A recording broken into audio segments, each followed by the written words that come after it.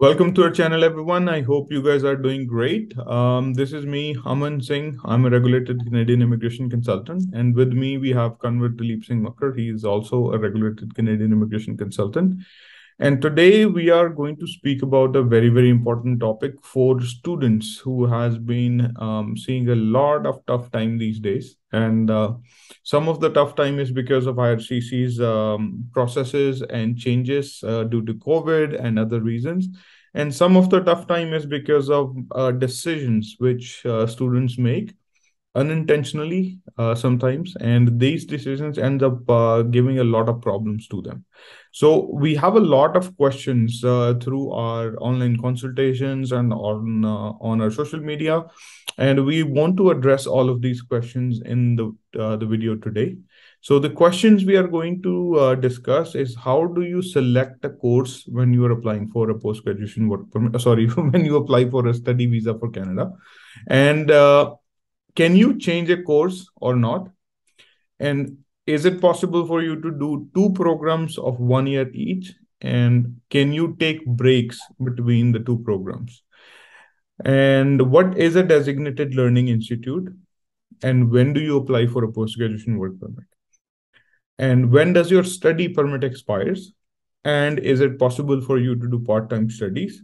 And how many times you can apply for a post-graduation work permit? So we're going to speak about all of these in the video today. And I'm going to start with the first question. I'm going to give it to Kanwar and First of all, Aman, explain. I must say that all these questions have been well chalked out, and these questions are definitely good. The answers to these questions, I would say, they are definitely going to help the potential students and even their parents, because I think it's all in the problems. They are not only confined to students, but their parents are also equally worried that they should have a better course, better program, and they should have a better future ahead. So yeah, let's start with the discussion now. Sure. So let's I'll give it to you, and you can explain how can one select a course when they are coming to Canada for studies. Even though it seems to be very, very simple that a student after completing plus two or bachelor program or master program can easily come to Canada by making a selection of any program which is not relevant, which sometimes students feel that it may not be relevant to their course of studies which they have already done. But I must say that the program selection must show progression. Progression in the sense, if a student has done something, some program in his country, then the program selection in Canada must be in line with that. Let's assume a student who has done non-medical in plus two. Now, if he wants to go for commerce, it may not be in line with his line of studies. So, non-medical means something related to science, something related to his field of education. If a student has done plus two in commerce, then definitely he can opt for some accounting programs which are in line with what he has already done. True. Now let's come to bachelor. Now what students do, they do again. I would speak about the same thing. Bachelor in commerce, he cannot select technology programs. Bachelor in technology, he cannot select accounting programs. Even if you make a perfect SOP explaining why you really want to do that. No, you cannot. You cannot. Even statement of purpose would not help in this, because, again, I would come back to the same thing, artificial intelligence, that we have already discussed a number of times.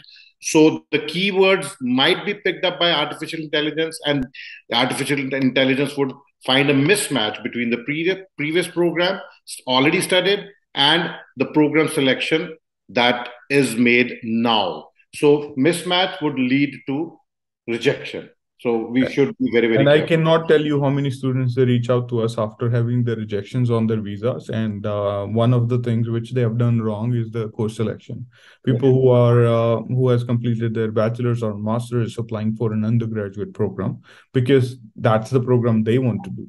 Um, I'm sorry to say, but it doesn't really matter what you want to do when you are doing dealing with immigration. The first priority is that going to be a course which will give you a progression, which will show a progression to the immigration officer, and it'll bypass the artificial intelligence programs, and that your file get reviewed by an immigration officer, where they can see that why you're studying that program and give you an approval. So that is a very, very important point. So selection, of course, if you are not really sure how to do it yourself, reach out to immigration consultants, reach out to people who do this for a living. They will definitely guide you better than what you think you know. Okay. And second, Kanwar, can people change courses? Because a lot of times, now that we have spoken about the selection of the course, this may not be the course a person really wants. So to get admission, if they select a course and when they come to Canada, or they have not even arrived here and they want to change course, what are the options? Oh, now this is a difficult nut to crack. Now, sometimes what students see that the program selection that they have made is not the one that they wanted, and they have already got the visa. Before visa, it is okay because the immigration officer, the visa officer would go through your file and he would find progression, he would grant you visa. But after the visa has been granted to you to come to Canada for your study purposes, now you cannot change your program. If you change your program, you will have to apply for visa once again. So your previous visa would not stand good. It would not hold good for you to come to Canada for your studies. So because that was linked to the program that you had selected before. So now the next selection means new visa. So your previous visa would not be good. Now, if you come over to Canada and now you want to change your program, then it's okay because you are already inside Canada, and the students inside Canada, they are treated differently from those who are outside Canada. So now once you are inside Canada, it becomes relatively easy for you to change your program, change your course of studies. That's fine. And again, there are other ways also. If a person has come here and he has chosen a program of 1 year, let's say accounting program for 1 year or business administration program for 1 year, the next he wants to do another program, wants to complete 2 years of studies in order to have 3 year work post graduation work permit. He can have any field after that. One year in accounting, 1 year in project management, or 1 year in business administration. That is okay. That is fine. So once you are in Canada, things are relatively easy. But once you are not in Canada, still outside of Canada, and making the program selection, you have to be very, very sure. You have to be very, very particular. No options are there after you get visa. You have to be in Canada with the same program. And I'll add a couple things. IRCC has given this provision to people who want to change the program, that you can change a program and inform IRCC through the GCK account, right? And thinking about changing programs, one of our student clients came to my mind. He changed his program 3 times and had a lot of vacation time, and we still managed to get him a post-graduation work permit. It just came like a couple of weeks ago.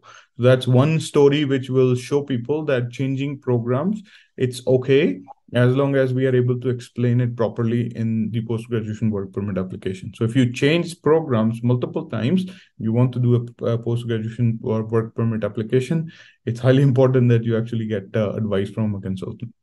But again, as Aman said, that we have to update our information through our GC key that True. we have changed the program. If you don't do it, no, that would not hold good for you. Then your status would be, I don't think that is a valid status for you. Then you haven't informed IRCC. No, you have to inform. You have to, in order to be legally present in Canada doing the program of selection, as informed to IRCC, you have to inform that you have made the change and you have to update it. True. So I'll leave the next questions to you, Kanwar. So what next question do you see on the board? That is 2 year doing 2 1 year programs. I think I We probably just discussed that. Yeah. Move on. Let's move on to the next okay. one. So now taking breaks between programs. Aman, this is something which is definitely a question that is asked by many. Yeah. Now, now having a break while your program is on, and what can you do in that break, and how long the break could be. So please throw some light on this. Yeah, usually this question is important for two reasons. One, people want to know how long they can work during the breaks, and they also want to know that taking breaks, would it affect their post-graduation work permit applications? So the answer is that yeah, usually when you're studying in Canada, you will see that depending upon the type of course and the duration of the course you took, people or students will be able to get summer vacations and winter vacations, right? Summer vacation is usually longer. It's usually around like 1.5 to 2 months. Winter vacation is only like 3 weeks, right? And in that time, if you are on a valid study permit, you are allowed to work full time. If your college is off because of a summer or a winter vacation, you can work full time. The other type of vacation you can take is you can take personal vacations in a situation where you really have to take a vacation. If you have any family emergency or something and you have to go to India and you want to get a vacation, all you need to do is you get it coordinated with your college, get an approval letter from them, and you can take a vacation. That is about working. Now, if you are taking vacation, post graduation work permits definitely get impacted. If your vacation is longer than 150 days, you are not considered actively pursuing studies, and that's a violation of your study permit, and that can get you a rejection on a post graduation work permit. So you be very careful when you're taking vacations. Try to understand that how can you justify that your vacation is only less than 150 days.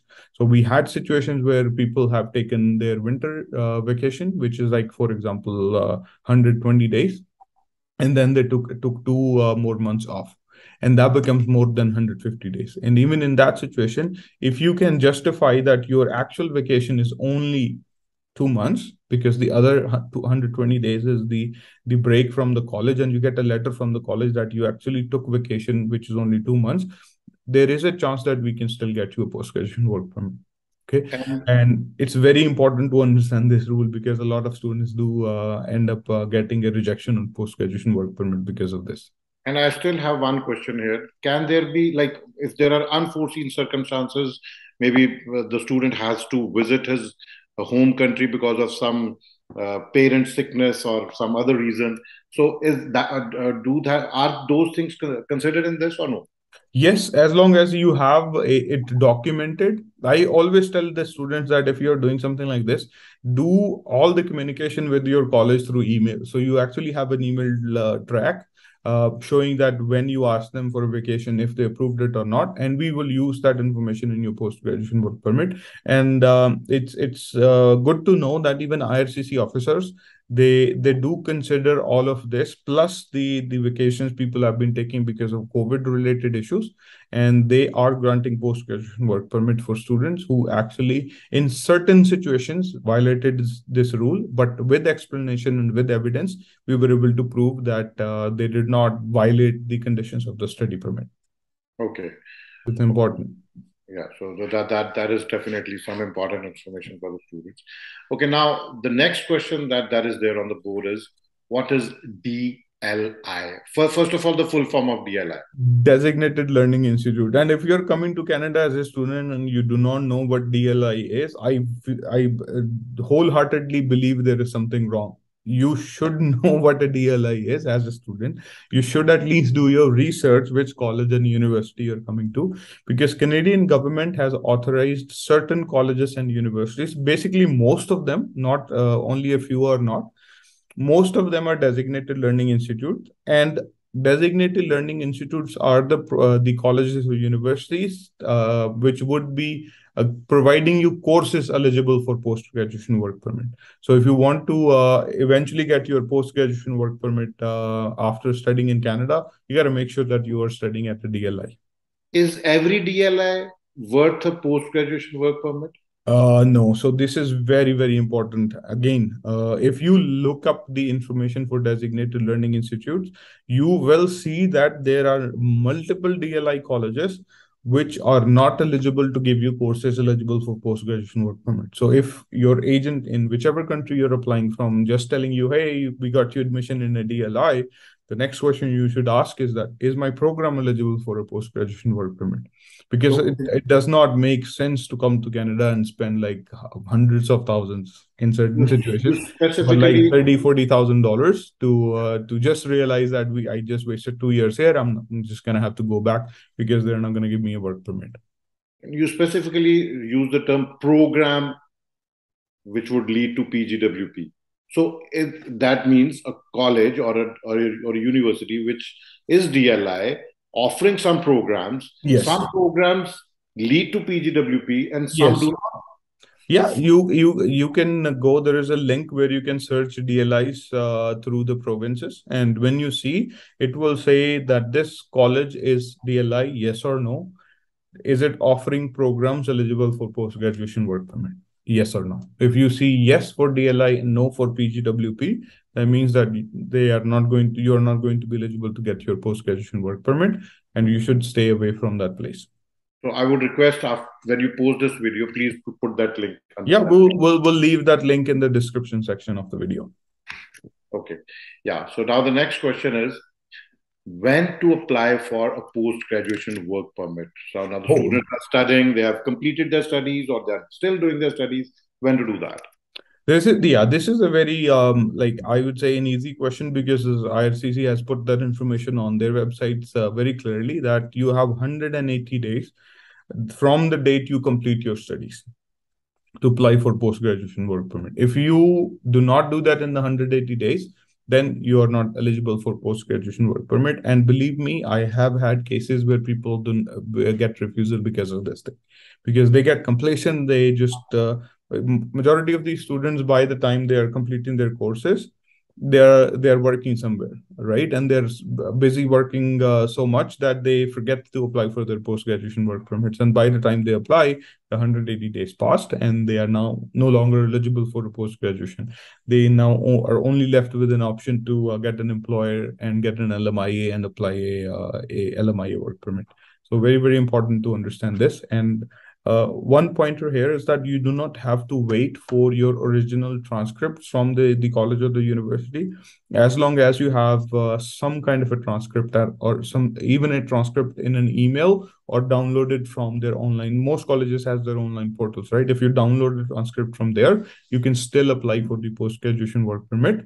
And once you get your original transcript, then you submit it to IRCC through web form, because IRCC is going to take around like 4 months to apply to provide you a post-graduation work permit. So you still have a lot of time. You should do the application as soon as possible. So you use the term completion of the program. Completion means last day of the program when you took the Yes, last the exam. last day of the program, and then usually what happens is that multiple colleges or universities would send a completion letter or a completion email to all of their students that yes, on this date you have completed your program. So basically, the two things you are going to need is your completion certificate and your transcripts, and the rest is your personal documentation to apply for a post graduation work permit.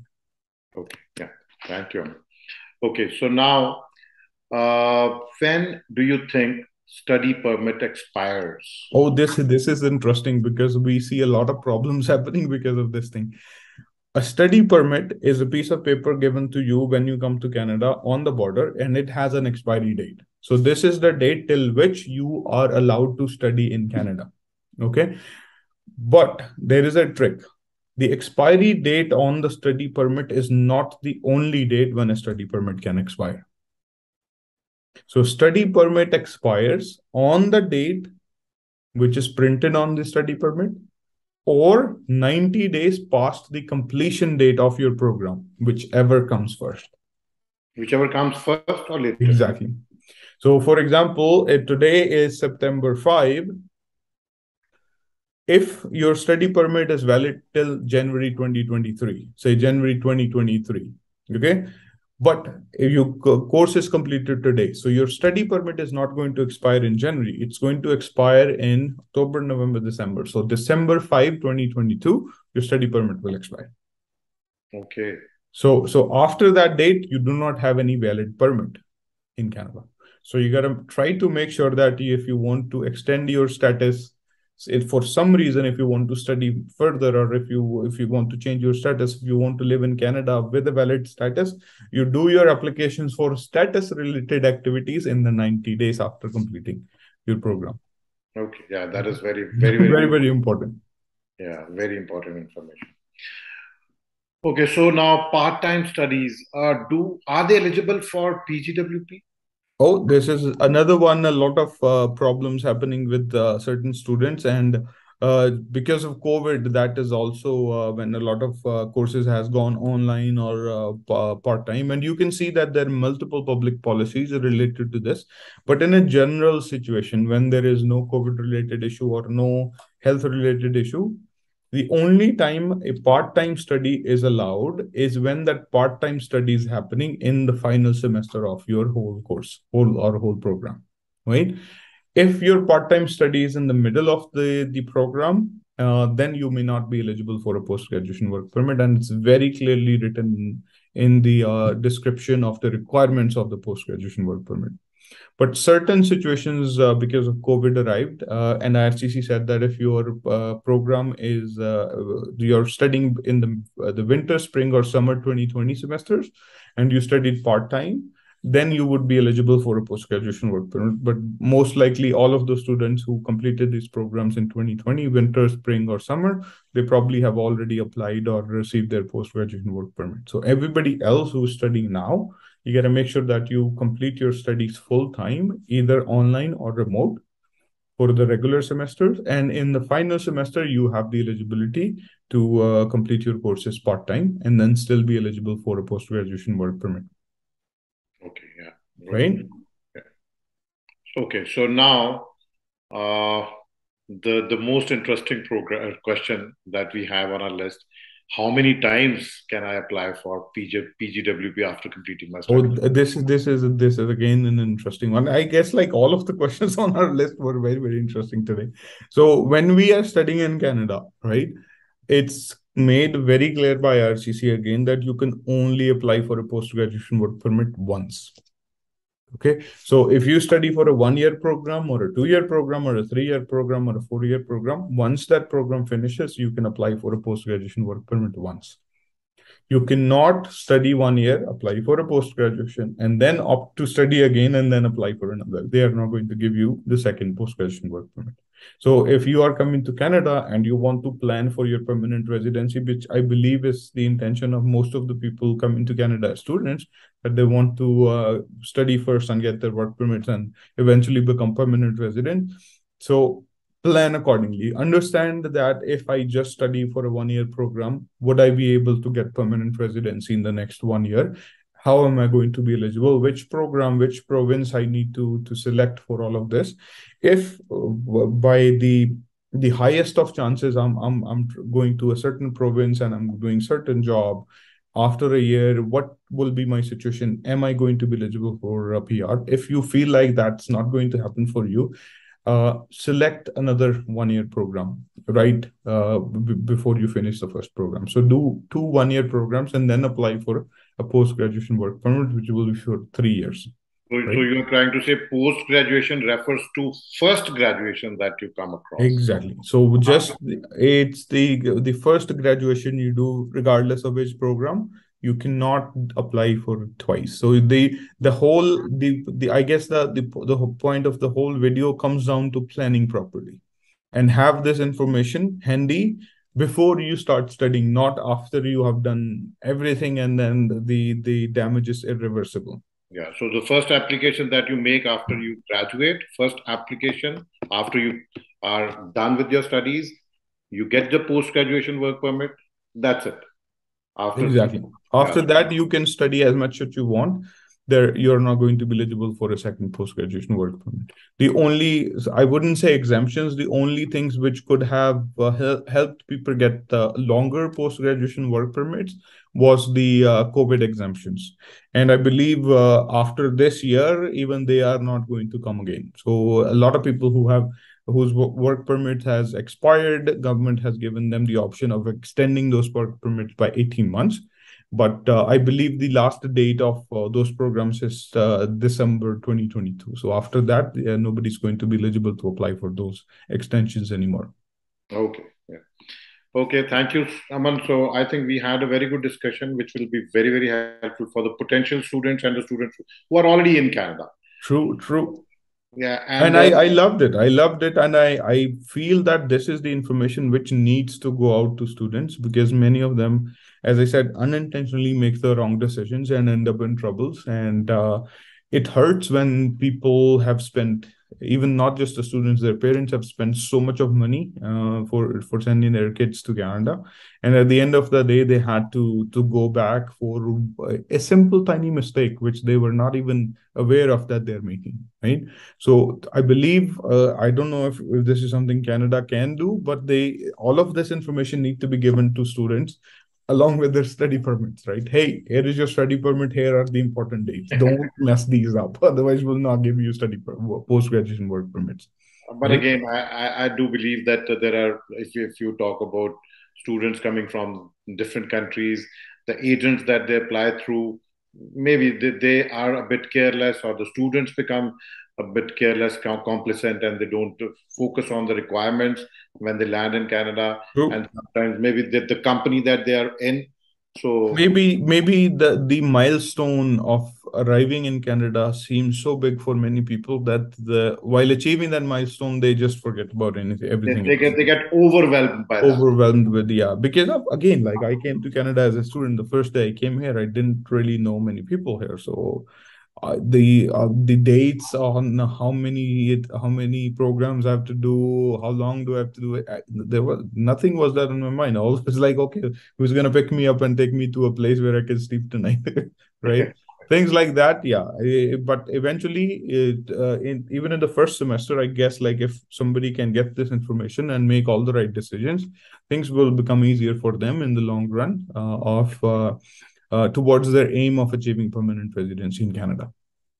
Okay, yeah. So Yeah, thank you, Aman. I think we should close our discussion here yeah, because we have definitely. lots on our plate, but we want to carry it forward for our next video. Perfect. Yeah, so we'll Yeah, come up with some good discussions in the forthcoming videos. And perfect. thank you, everyone. And And thank you, yeah, thank you everyone who's watching, and thank you everyone who's going to watch later on. We appreciate all of yours time, and I hope the information we are providing is going to help you or and somebody you love or wants this information to be heard. And if you like the content in the video, please hit the like button, subscribe to our channel, and share it with your friends. And we love to have everybody keeping safe, please, so that we can keep providing you all of this information through our videos. Thank you very much, and stay safe, please. thank you. Thank you.